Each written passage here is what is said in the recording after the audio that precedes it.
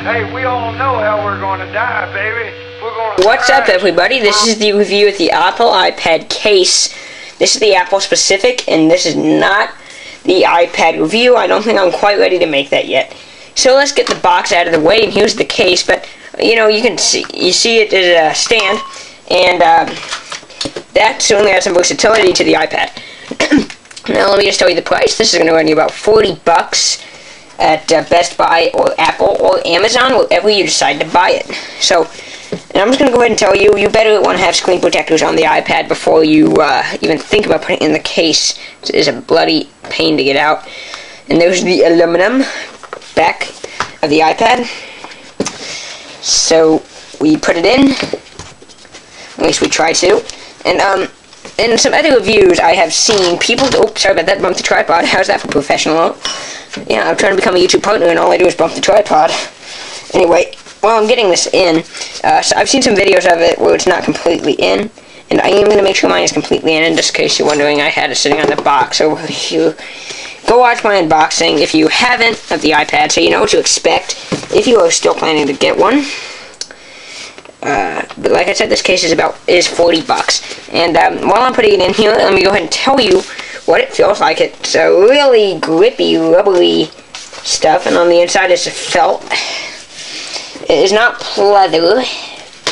Okay, so I guess that means it's in. Yeah, it's in. So now what you do now that you got the iPad actually in the case, and let me just tell you, it is a tight fit. You take this little flap,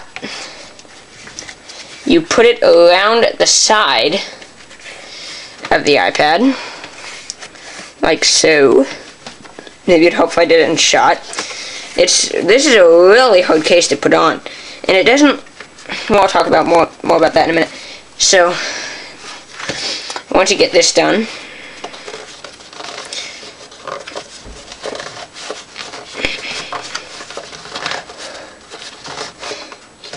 alright, it's not quite in yet.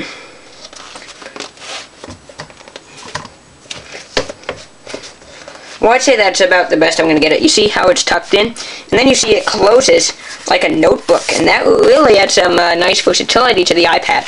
Now, you see this little flap back here. I'm going to get this out of the way to show you what kind of stands you can have.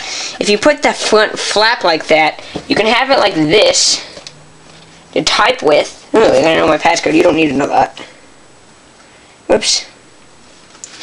So open up Notes, or yeah, just open up Notes, because that would, you can see the keyboard is a very, come on, normally open the keyboard for me, huh? There it is. You can see it's a very nice typing angle, and I like it much better than typing normally. And also you have the movie viewing angle. That's a little bit more like that. I find it to be a little bit more wobbly. Maybe if I use the case more, maybe it will fix itself. I don't know. I mean, I imagine if I use it more, this would be a little bit more of a crease. But let's just go ahead and find a short video clip to show you.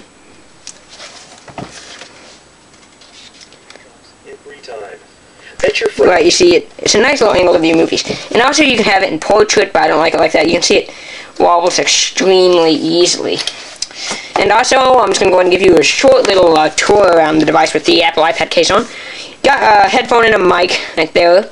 Your power button is very nicely cut. Your orientation switch and your volume control. Your speaker grill is not that well shown. You know, I've tried working it down a little bit, and I've been doing that daily since I got the case.